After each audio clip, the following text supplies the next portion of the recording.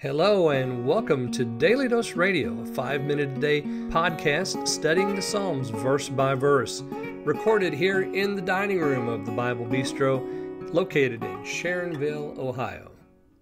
Hey there friends, welcome back to Daily Dose Radio here in the Bible Bistro. Today in the Bible Bistro we're going to be looking today at verse 4. Verse 4 is right there in the middle of the passage in Psalm 14. And we've seen already how the psalmist is being used as commentary or as a background for the theology in the New Testament. Paul in Romans chapter 3 uses verses 2 and 3 as a support for his argument about the corruption of man. Now in verse 4, we continue that idea. Let me read it for you. Is there no knowledge among the workers of iniquity, who eat my people like they eat bread, but do not call upon the name of the Lord? So as I said, we continue this idea, no knowledge among the workers of iniquity. So again, we are identifying who these people are. They are the fool. They are the morally corrupt. They are the sons of men. They are all of them turned aside. They have altogether become morally corrupt. They are workers of iniquity. So is there no knowledge?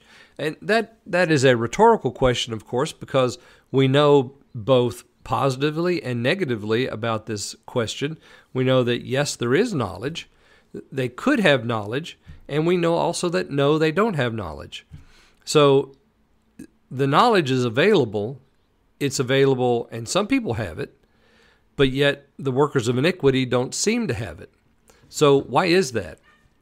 Why is it that the Lord's gospel can be preached, his message can be told generation to generation, and yet some men seem just to miss it? They don't understand. They don't understand a thing about their own iniquity, not even enough to repent. Who eat my people like they eat bread? So the workers of iniquity are doing something specific. They are eating the people of God like they eat bread. Of course, this was part of the complaint back there in Psalm 12, wasn't it? You know, the saints are vanishing from among the sons of men. Why is that? Well, the workers of iniquity are eating them up. But they do not call upon the name of the Lord. You see, if they had that knowledge, they would call upon the name of the Lord. They would repent and seek him, and they would come to him for saving grace and deliverance, but they don't. Why not? Well, because they're morally corrupt. They've done abominable deeds. There's none that does good. It is our fallen nature that keeps us from doing exactly that. It's not until we hear him call, that irresistible grace calls and we respond. That's when we begin looking. It's not before then. It's only when the Father comes to us. He's seeking us. He calls us.